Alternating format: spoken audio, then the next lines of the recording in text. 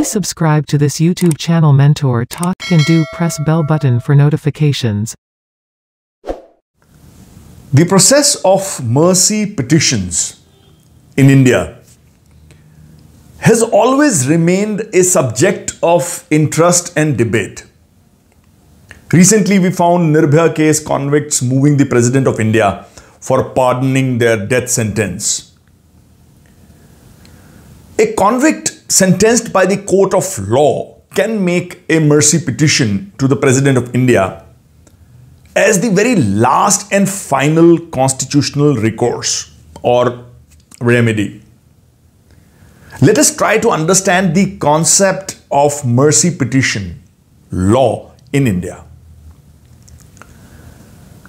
Article 72 of the Indian Constitution empowers the President of India to grant pardons, reprieves, respites or remissions of punishment, or to suspend, remit or commute the sentence of any person convicted of any offence, A, in all cases where the punishment or sentence is by a court-martial. B, in all cases where the punishment or sentence is for an offence against any law relating to a matter to which the executive power of the Union extends. C, in all cases where the sentence is a sentence of death. Correspondingly, the power to grant pardon is conferred upon the governors of states as well. That is under Article 161 of the Constitution of India. However, the governor of a state shall have the power to grant pardons, reprieves, respites or remissions of punishment, or to suspend, remit or commute the sentence of any person convicted of any offence against any law relating to a matter to which the executive power of the state extends. So the court-martials and death sentence in all cases are out of the purview of the governor. Only President has those powers of court-martial and death sentence related sentence. I have not come across any, statutorily prescribed written procedure dealing with the mercy petitions. A convict who has been awarded death sentence is permitted to make a petition within a period of 7 days from the date when he is officially informed about the dismissal of his final appeal or special leave to appeal, or including a curative appeal or plea, let's say. The petition can be signed by the convict himself or by any of his close relatives. The petitions as received, the mercy petitions as received by the President's office, are then forwarded to the Ministry of Home Affairs for their observations and recommendations, which are given by the Home Ministry after, further consultations with the concerned state government. I may also add here, another interesting piece of information for all of you. In the eventuality the mercy petition is filed within 7 days, then the jail superintendent is obligated to hold and stay the execution of the death sentence. But, post the expiry of 7 days, what happens if one does not move a petition within 7 days? Well, that does not bar the convict to move petition even beyond 7 days. But in those cases, the decision as to, deferring the death sentence is taken by the concerned state government, depending on the exceptional circumstances.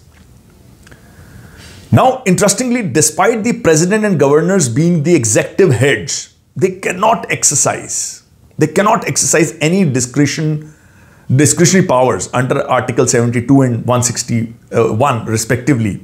They have to act on the advice of the government. Hence, the president may accept or reject the mercy petition based on the advice of the executive, that is, Council of Ministers. There are several judgments of the Supreme Court and High Courts which clarify that the president and the governor cannot exercise any powers or discretion under Article 72 and 161, respectively. We have also witnessed that the mercy petitions have been kept pending for an unspecified period of time because, the Constitution does not provide for any stipulated time limit to accept or reject the mercy petition. The Constitution does not provide any time limit for disposal of the mercy petition. However, in 2014, the Supreme Court of India, in a case of Shatrughan Chauhan and another versus Union of India, the Supreme Court came down very heavily on the inordinate delays in dealing with the mercy petitions. The court observed that keeping a convict in suspense while consideration of his mercy petition by the president for many years is certainly an agony for him. It creates adverse physical conditions and psychological stresses on the convict under sentence of death. Indisputably, the court said that the court cannot excuse the agonizing delay caused to the convict only on the basis of the gravity of the crime. The court said that the court was well within its rights and powers, or is well within its rights and powers under Article 32 to hear the grievance of the convict and commute the death sentence into life imprisonment. Now, globally, my research shows that the concept of mercy has been acknowledged in terms of a human right. In India as well, in Keher Singh and another versus Union of India, the Supreme Court ruled that it is befitting to grant another degree of protection in the matter of life and personal liberty by entrusting power further to some high authority to consider the option of commutation, that is resentencing. So it's when your life and personal liberty is involved, mercy petition is a very legitimate process. The court said that the power so entrusted is a power belonging to the people and lies in the highest dignitary of the state. That's what the court observed in Keher Singh. Now, particularly important parameters were laid down by the Supreme Court in this very case regarding, dealing with or disposal of the mercy petition. Firstly, the court said in those parameters that the president must act in accordance with the advice tendered to him by the executive. Secondly, it said that it is open to the president to scrutinize the evidence on the record of the criminal case and come to a different conclusion, different from the court, as recorded by the court. It can differ from that decision. Thirdly, it said, but while doing so, the president is not exercising judicial power, but it is exercising executive or constitutional power. Fourthly, the court observed that the practical effect of the presidential act is to remove the stigma of guilt from the accused or to remit the sentence imposed on him. Fifthly, which should be finally, and there are a couple of other parameters, I would skip that. Fifthly, there is no right in the convict to insist on a oral hearing before the president. So president is not supposed to hold any hearing while deciding mercy petitions.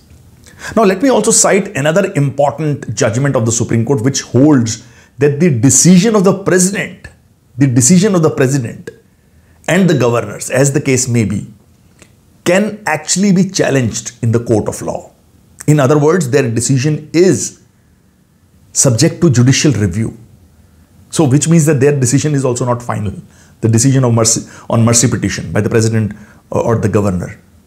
In Epuru Sudhakar and another versus government of Andhra Pradesh and others, the Supreme Court held that the judicial review of the order of the president or the governor under Article 72 or Article 161, as the case may be, is available and their orders can be impugned, which means their orders can be challenged on the grounds, on the following grounds.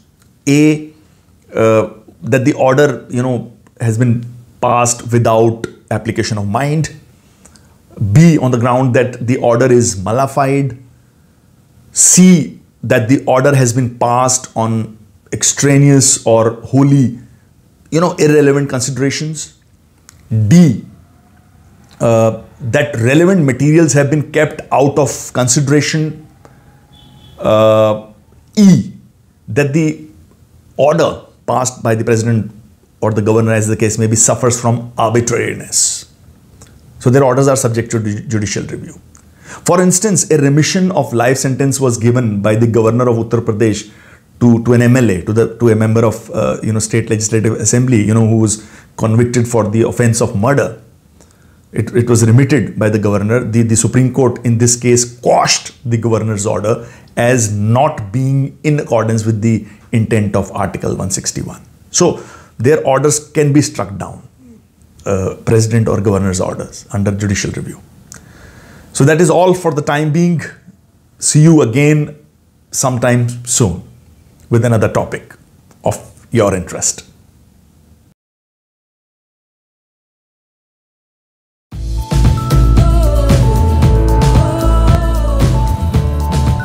Please subscribe to this YouTube channel Mentor Talk and do press bell button for notifications.